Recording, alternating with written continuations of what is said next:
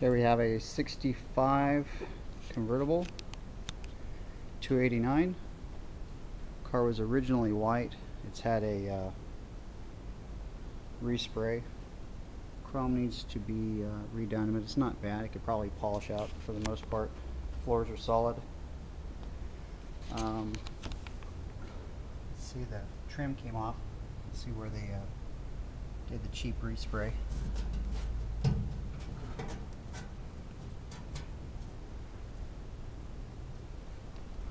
Go inside.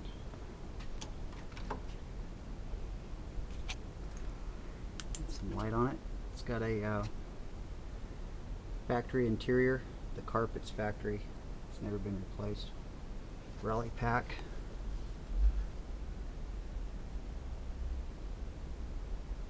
See, it's a 4-speed again. Really fun to have a 289 4-speed convertible cruising around. The dash looks really good.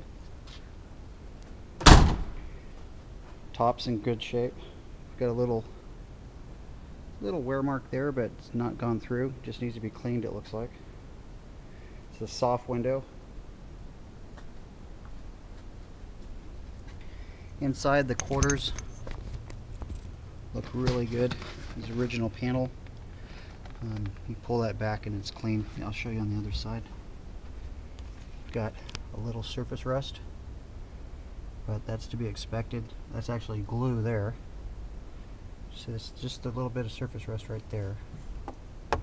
Show you with my finger, just right here. It's nothing.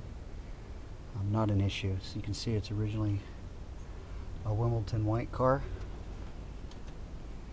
Close the trunk. And that's it on this thing. Let's go to the other side.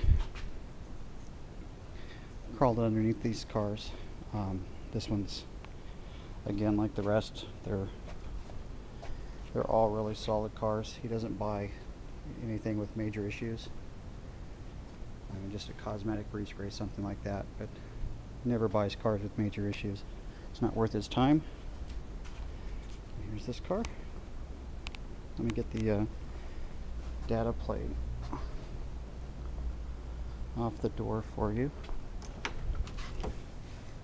If you can see that. Okay. That's it.